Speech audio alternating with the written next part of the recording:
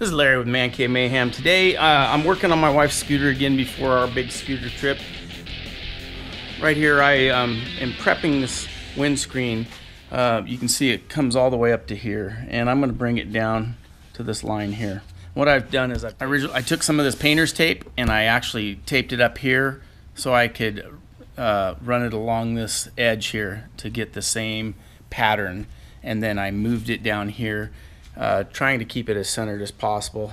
I mean, if you were going to get real picky, which I'm not because my wife doesn't seem to care and neither do I, but we're pretty centered up here, and as you can see, that's going to bring that windscreen down about probably 4 or 5 inches, and which will help a lot in the wind resistance that we're running into with this. This windscreen's kind of rated for like 60 miles an hour max, so I've read a lot of places, I've seen a lot of people cut these with jigsaws. I'm going to go ahead and try to use a Dremel tool, and with that Dremel tool I'll show you what I'm going to use to cut it. All right, so I've got a couple cutting devices that I'll probably use, but I think what I'm going to start out was with this thin metal cutting blade here, and it's what I have in the box, and that's what I'm going to try. I also have kind of some sandpaper that I'll probably hit it with after I cut it. It's probably going to melt that plastic, and it might be kind of tough to get it apart, but we're going to go ahead and give it a shot and see. Again, this is a easy lock cutting blade, 1.5 inch diameter, and I'm just going to use it on my regular Dremel tool here. So that's what we're going to do. We're going to get that cut and see how it works.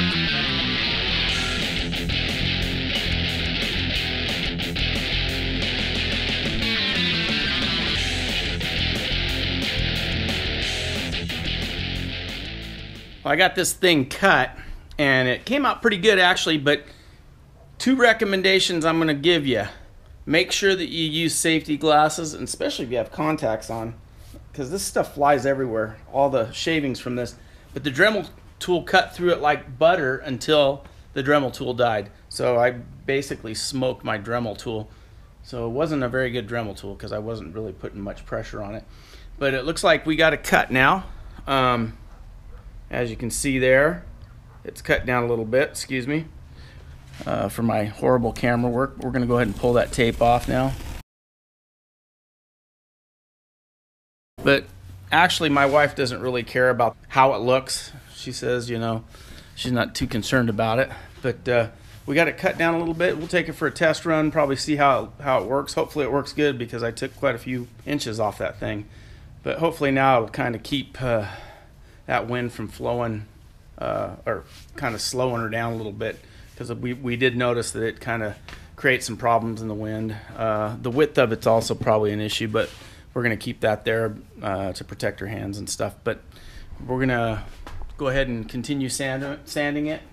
Like I said, we're going to use various grits of sandpaper on the edge to clean it up, and we'll be ready to go from there. All right, so here's the final results on the windshield. You can see how this edge is. Came out really nice actually, and I just hit it with I started out with like an 80 grit sandpaper, and then I took it down slowly with just different grades of sandpaper down to about, I think I used 400 or 600. You can experiment with that however you want to do it, but it came out really well. I'll show that to you. I'll give you a front view of that.